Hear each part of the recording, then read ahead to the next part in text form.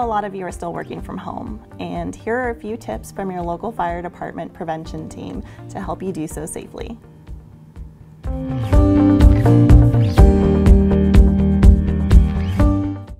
Good morning, everyone. I'm here to talk about ironing, something I don't always do, but when I do, I always light a candle while I'm doing it. You know, it's safe. Don't do that. So anyway, I'm getting ready to do my world famous fire prevention shirt right here. Got my candle out now, which is what you should be doing. Life is good. When I plug this in, plug it directly in the wall, but if you can't, you got to use an extension cord. Use an extension cord that is rated for the amperage in which you're trying to pull.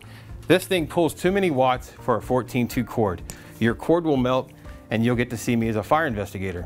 So do not plug this into an extension cord unless it's rated for the wattage in which you're pulling.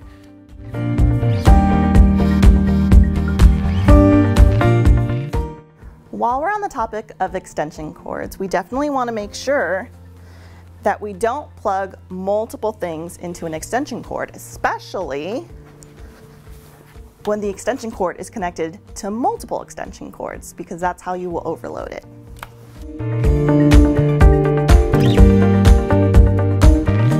While you're working from home, always make sure that you have a fire extinguisher handy. These should be no older than 6 years. You can find the date stamped on the bottom. If it's not there, sometimes you can find it in the writing on the side.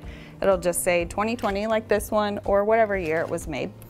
Make sure that every year you're checking to make sure your gauge is still in the green, and also give it a little shake so that the chemicals don't get stuck at the bottom, and then you'll be able to use it whenever you need to.